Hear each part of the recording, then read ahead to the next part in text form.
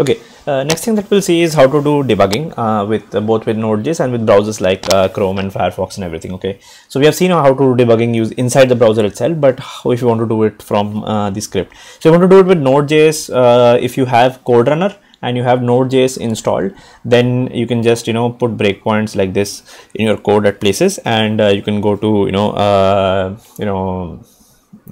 run and start debugging.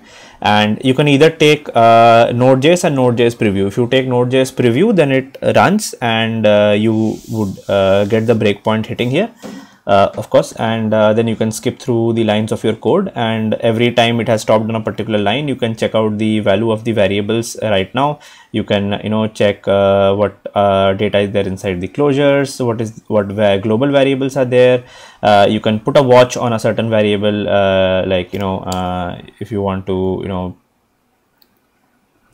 watch for say the value of a into a. If you want to watch for the value of a into b at this stage, what it would be. Okay, so you can do that, and you can run, go to the next step, and so on, and the file runs and it ends. So you can do a line by line debugging like this. And you can also do is something when you're basically doing a breakpoint debugging. For example, at this point, if I run and it will stop. So if I run start debugging with Node.js preview, when it stops there, I can in fact change the value of x here, which would be a very bad thing to do, but we can do that.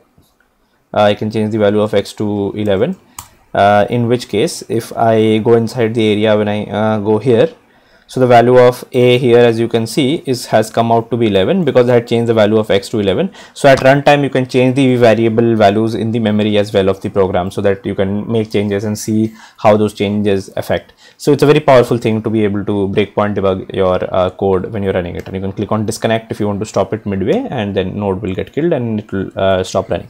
Okay, so if you want to debug with Chrome or with Firefox, then what you have to do is you have to go again, go to the index.html, go to run, start with debugging, and we'll select Chrome, not the preview one, the normal one. You will select on Chrome, and it creates a launch.json file for us. So this is, it's starting to get a little technical here, but you need to have this launch.json file so that you can start your debugging modes. So here inside a .vscode folder, launch.json file gets created. So inside that we have a configuration type Chrome with launch, and the name of it is launch Chrome against localhost, like that. Here this URL, we have to make a little change here. So when we open index.html via live server, so if I open Ctrl+P live server, you will see that it opens like this. Inside, I will just open it here once. Yeah, so if I open it, as you can see, it opens inside port 5500, right? So we'll have to target the same 5500 port instead of 8000. So inside launch.json, we will write 5500. Okay, and that's it. Now if we try to launch our Chrome debugging, we have to go to the debugging tab here. Once we go to the debugging tab, select launch Chrome against localhost. In our script.js, make sure the breakpoints are added, click on run, and here we have an error. Now this error happens because for you this error might not happen if you have the default version of Chrome installed. For me, I don't have the default version of Chrome installed. What I have is the Chrome Canary version. So if I run Chrome, you will see that I have the the Chrome Canary version, which is the alpha version. So I have to pass the executable file of Chrome here. I have to pass it like this, runtime executable, and here I will have to paste basically my Google Chrome proper path here, because the computer does not know what is the path to Google Chrome, because I am not using the default version of Chrome. Okay, so this you can pass. If you are using Chrome Beta or you are using Chrome Canary, then you can do the same thing as well. So once you have done this, let's try it out one more time. Click on this, and as you can see, a window of Chrome opens up. My file is running. There is a breakpoint here, and I can go through the data of the files. I can see the variables and the watch and everything. I can see my call stack, all of these things I can see here. Just like you would see if you debug inside Chrome, and once you have run the file completely, then the file would have opened inside Chrome here. Okay. The other way of doing with Firefox is we can add a new run configuration. Here there's a button called run configuration, add it, and you can add one for Firefox. So Firefox with server we can add.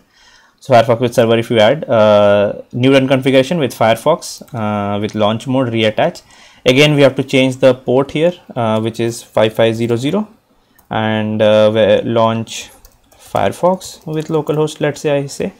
And if you go to the debug tab, this time you would see there are two options: launch Firefox, launch Chrome. Let's select launch Firefox, and this would probably work. I click on run, and so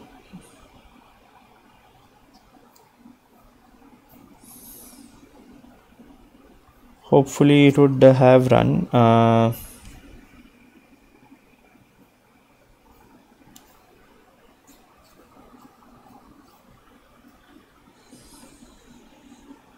So there doesn't seem to be any output errors. Also with Firefox, also if like a different path for Firefox is needed, that also can be passed using Firefox executable, and we can pass the path to my Firefox script.